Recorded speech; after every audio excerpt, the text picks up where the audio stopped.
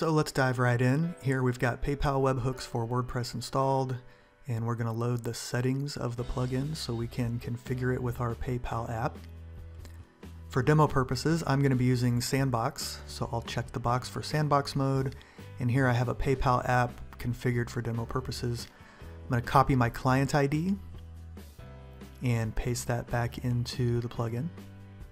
Now we're going to go back and grab the secrets and copy and paste that as well.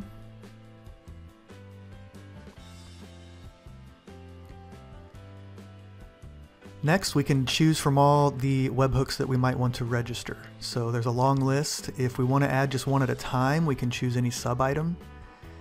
We can click back into the list and review some more of these.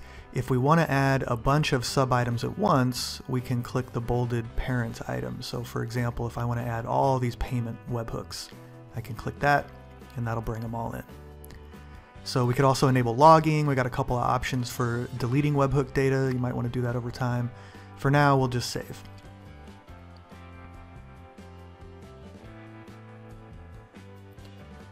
So now, with this registered, each time a webhook is triggered, for any one of these webhook events, it's going to send that data to this URL. And the webhook data will be available in the front end of the plugin. Right now, of course, we don't have any webhooks available in here to look at. So let's simulate one. We'll go back to the PayPal developer site. And here in the app settings, now that we registered that, we can see the webhook showing up here as registered. So for the simulation, I'm going to grab this URL and copy it. And then we'll click on Webhook Simulator.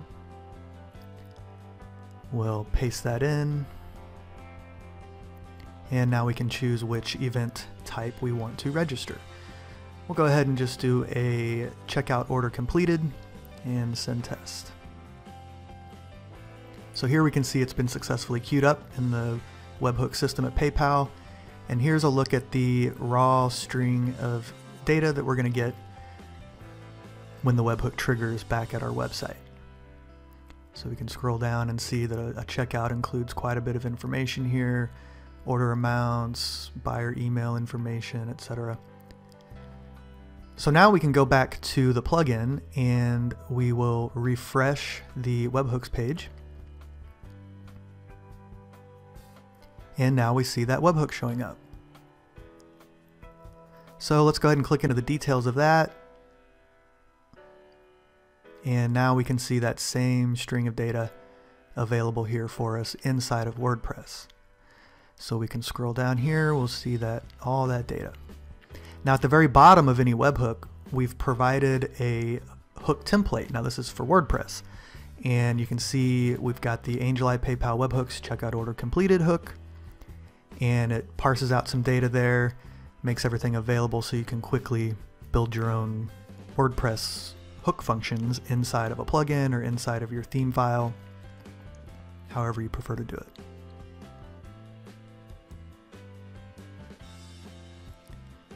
So let's go ahead and take a look at that.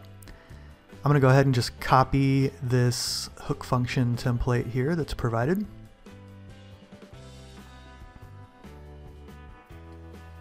And we'll go, I have a basic plugin file here prepared, so I'm just going to paste in my hook function. And what we can do is just set up a basic template or a basic email to ourselves.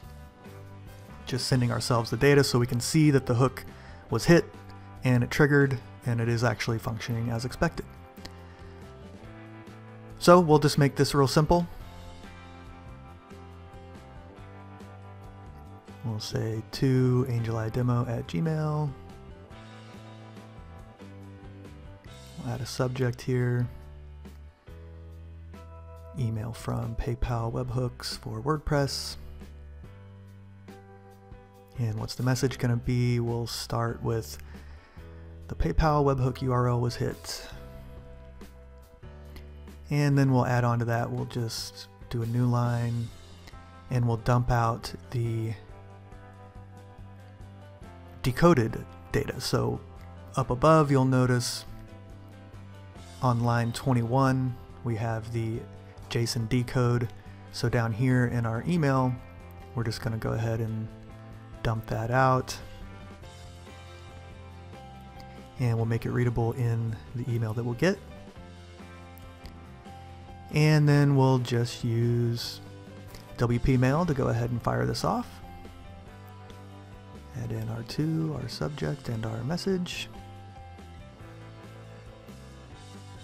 And our webhook is ready to go.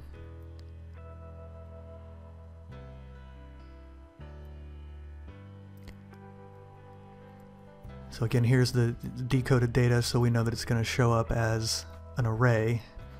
And we'll go ahead and upload that back to our demo site. So now back at the demo site, we'll go to our plugins page and scroll down so that we can activate the Webhooks for WordPress Processor plugin that we just uploaded. Now that that's ready to go, we'll come back to our simulator one final time. We'll paste in our listener again. And once again, we'll select the checkout order completed event type because that's the webhook that we configured. We'll fire that off and we see that it is now in the queue. Here's some fresh data. Scroll down and take a quick look at this. And then back in our plugin, we'll look at the webhooks. We'll reload this page and there's our new webhook. And what we also see is that in my Gmail account here, we got an email from PayPal Webhooks for WordPress, and here is the array data all dumped out. So that was quick and easy, just a nice example of how easy it is to get set up with PayPal Webhooks and get the data available for you to do whatever you need to do.